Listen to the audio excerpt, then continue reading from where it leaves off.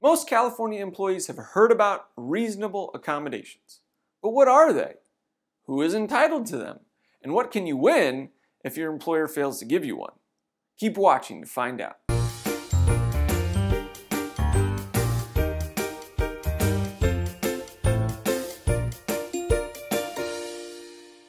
Some basics. The California Fair Employment and Housing Act prohibits employment discrimination. Section 12940, subsection A, outlines a whole bunch of areas of protected categories that companies are not allowed to fire people. We've all heard about a lot of them: race, religion, sexual orientation, gender. For purposes of this reasonable accommodation video, it's all about people with disabilities and people who are religious. Okay, what in the heck does that mean? Well, in its essence, an employer is not allowed to discriminate against somebody who is disabled. However, some people who are disabled have limitations in what they can physically do. And sometimes those limitations come into conflict with what their employer wants them to do, or the essential functions of the job, or their job duties, however you want to say it. So a reasonable accommodation is when the employer slightly tweaks the job function for that employee so that they can perform the essential functions of the job. It's very similar with people in religion, where somebody has a certain faith requirement, like they can't work on Sundays, and the employer wants them to work on Sundays. Well, that's obviously in conflict. The law says that employers are required to reasonably accommodate people of faith when their faith slightly conflicts with their job duties. That's the basics of what reasonable accommodation law is all about. We're first going to review the religion requirements, then we're going to talk about disabilities, and then we're going to talk about what is reasonable and what isn't. And finally, the video will end with us talking about the damages that an employee can win, the monetary damages that they can win if their employer violates the law. Let's first quickly talk about religion. Section 12940, subsection L1 says that California employers must explore all available reasonable means to accommodate that employee's religious beliefs or observances. That means an employer needs to try to find an accommodation when that employer's requirements conflict with that employee's religious beliefs, but they must be reasonable. Again, we'll examine what is reasonable later on in this video, but for purposes of this discussion right now, the employer is literally required to explore that. And if you don't have any evidence that the employer has tried to explore the reasonable accommodations for that employee's beliefs or observances, then the company is going to have a hard time prevailing in court. Section L2 of that same law says that it is not reasonable to simply segregate a religious employee away from the workforce. You can't do that. Section 4 of the same law says that if an employee requests a reasonable accommodation, the employer is not allowed to retaliate against them for making the request. People think about retaliation as the employee's complaining. If the employee simply requests an accommodation and it's denied and the employer fires them for making that request, that could very easily fall within the definition of retaliation.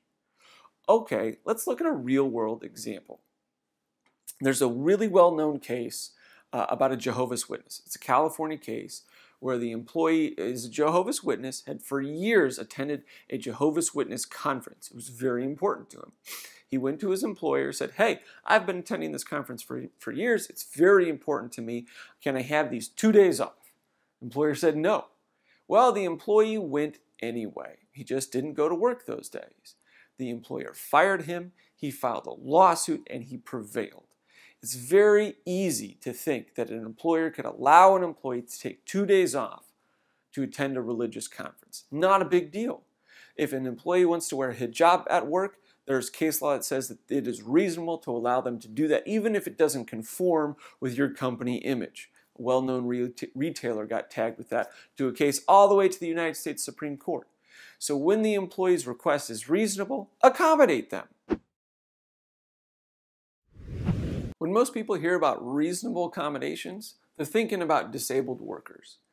In the California Fair Employment and Housing Act, same section 12940, subsection A, 1 and 2 say that employers are allowed to fire employees who have physical disabilities or mental disabilities if those employees cannot perform the essential functions of the job with or without a reasonable accommodation. What does that mean? Basically, think of it in the inverse. If the employee can do the job and they're disabled, the employer can't fire them for that disability. If the employee can do the job with a reasonable accommodation, the employer can't fire that employee for that disability. Simple as that. But if the employee cannot perform the essential functions of the job with a reasonable accommodation, then the employer is allowed to fire them. Subsection M1 of that same statute further clarifies what the law is. It says that employers are required to provide a reasonable accommodation if they know of the physical or mental disability and a reasonable accommodation is available. What does that mean? Basically, the employee doesn't even necessarily have to ask for the reasonable accommodation. The employer cannot hide behind the fact, well, we knew about the disability, but the employee never asked for an accommodation. If they know about it, they can't fire that employee for the disability. Very important. Now, subsection N of the same law isn't necessarily about reasonable accommodations. What it says is that the employer is required to engage in the interactive process to find a reasonable accommodation. What does that mean? Basically, the employer needs to be proactive in looking for a reasonable accommodation, engage with that employee if they can't perform the essential functions of the job and they have a disability. If, after engaging in that interactive process, they find that there is no reasonable accommodation, then they can fire them as is allowed under subsection A, 1 and 2. So it's very important that the employer be proactive.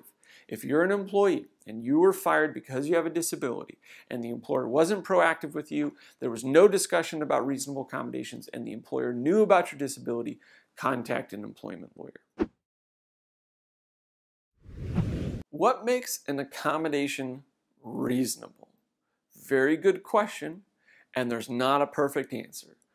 But the law gives us some guidance.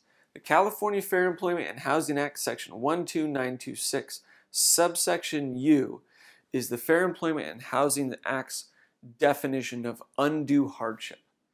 Basically, if the requested accommodation causes undue hardship on the employer, then they don't have to accommodate.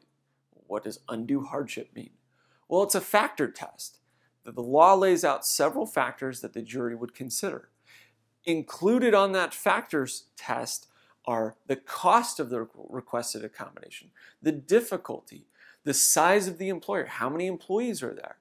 And at the end of the day, the requested accommodation is a jury question, which means that 12 people in a box, in a jury box, who don't care about you and don't care about the company are going to look at the case from an objective standpoint and decide whether or not your request was reasonable or not.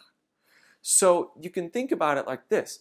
A request to a multi-billion-dollar company for a $500 chair specific to help your disability is probably reasonable.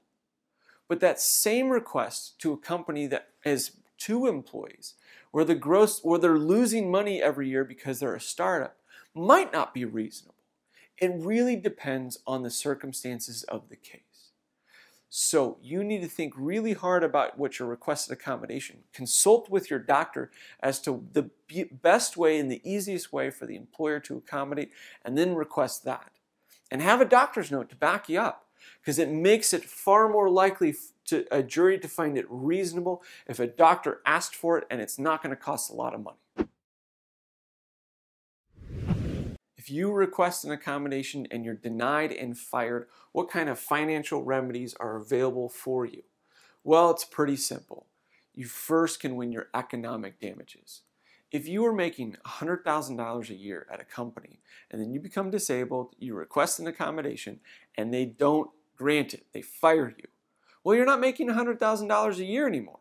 So that's a very tangible economic loss that a jury can measure. Similarly, If you're fired due to your religious beliefs or because you're disabled, that has a devastating emotional impact on you. We call those emotional distress damages, which are often the largest component of these cases. They're the damages for the pain and the suffering that somebody goes through as a result of being discriminated against. Very real damages. Third, if you win and you prove your case with malice, oppression, or fraud, the company acted so egregious, well, you can win punitive damages. Now, everybody's heard about punitive damages. Those are the damages meant to punish the employer, to deter them from ever doing this again. Well, they're relatively rare and very difficult to win. But if you get a good employment lawyer, good lawyers are able to ring that bell more often than others. And finally, if you win, because this is a part of the Fair Employment and Housing Act, you can also win your attorney fees. Now, the attorney fees generally go to the attorneys, but that is a significant hammer and potential liability that most employers don't want to pay for, and that often pushes them into early settlement discussions. Anyway, I hope you found this video helpful. Take care.